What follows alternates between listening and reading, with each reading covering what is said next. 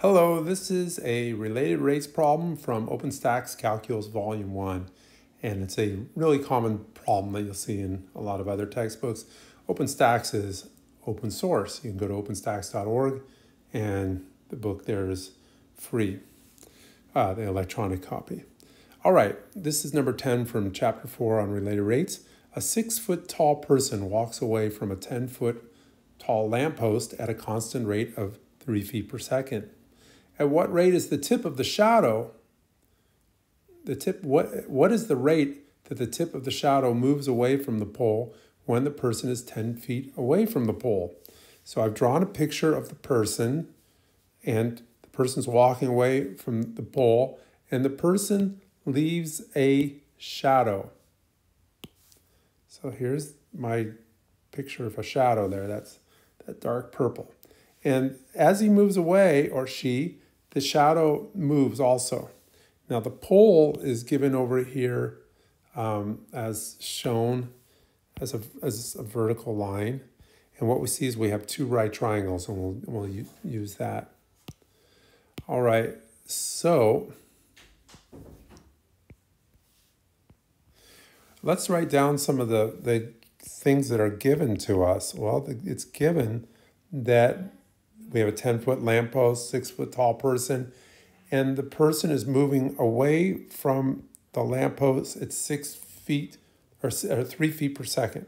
Now what I'm going to do is I'm going to denote as x the distance between the person and the pole. And I'm going to say that dx dt is equal to 3. And what I mean by that is that this length x is changing at a rate of 3 feet per second. Or I'll just write 3. And then we're asking what is the rate that the shadow is moving away from the pole. And what I'm going to do is I'm going to denote the length of the shadow as y. And I'm going to say that we're trying to find the rate at which x plus y changes. I'm trying to find that rate of change with respect to time. So the tip of the shadow is a length of x plus y away from the base of the pole.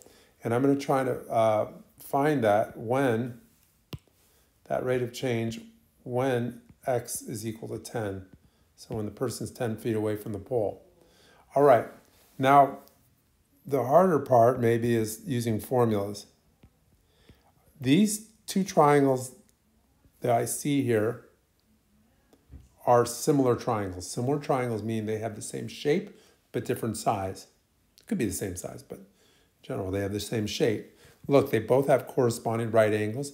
They share the same, same angle here.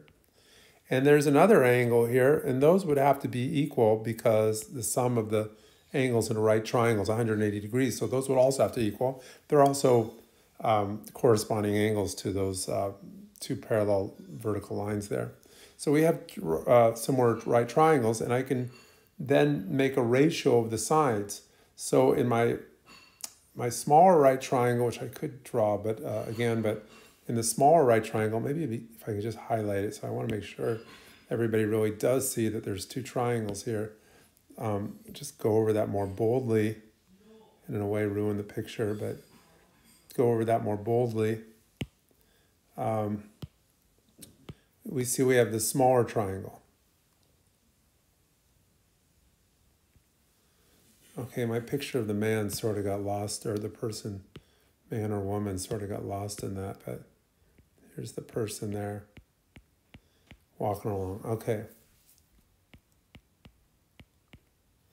All right, so from that, what we see is that,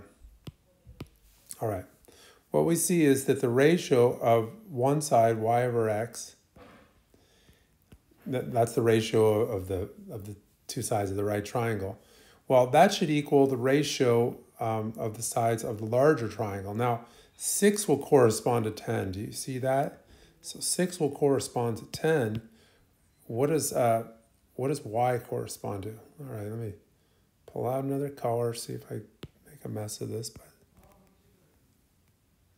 See, here's our bigger triangle I'm highlighting in blue. The more I make with highlights, the more everything gets lost. But anyway, there's another one I just highlighted in blue. But 6 corresponds to 10. And what does y correspond to? It corresponds to x plus y. All right, now what I'm going to do is I'm going to cross multiply, and so I get the 10y equals 6 times x plus y. I'll just distribute the 6. But I did it wrong. Okay, now I get it right. And then I'll subtract, and I'll get that 4y is equal to 6x. And then just with a little bit of hardly anything more, I get y is 3/2 x. Okay, I'll highlight that like a little in between intermediate answer there, that y is equal to 3/2 x. So that in this picture, or in this situation, the ratio between the shadow and well, the shadow is 1.5, 3/2 times larger than the length from the man from the pool. Okay, now let's go ahead and continue on this, where I find dt of x plus y, but this one is, the trick is I replace y by 3/2 x. So therefore that becomes dt of 1, which is 2/2, plus 3/2 makes 5/2 x. So this is going to give 5/2 times dx dt. Well, dx dt is given. Dx dt was given as being 3. So I'm going to use that again. Dx dt is 3. I'm going to put that in there. So I get 5/2 times 3, and that makes 15 halves feet per second. Sorry, I went over the wrong, back to the old problem there by mistake. Okay.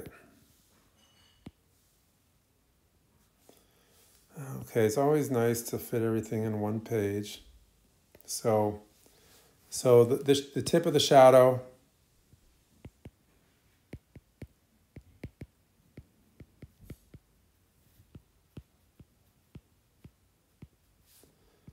moves at 15/2.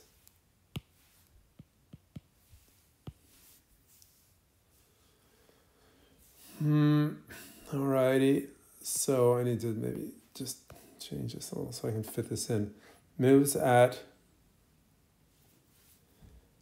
a rate of 15/2 feet per second, which, you know, there's a couple things. One is my final answer after all that work. It's a little bit messy. I don't want that. And of course, 15/2 is 7.5 feet per second.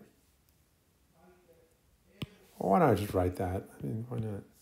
I think it's a little bit easier to understand if I write it 7.5 feet per second. I like fractions a lot of times, though.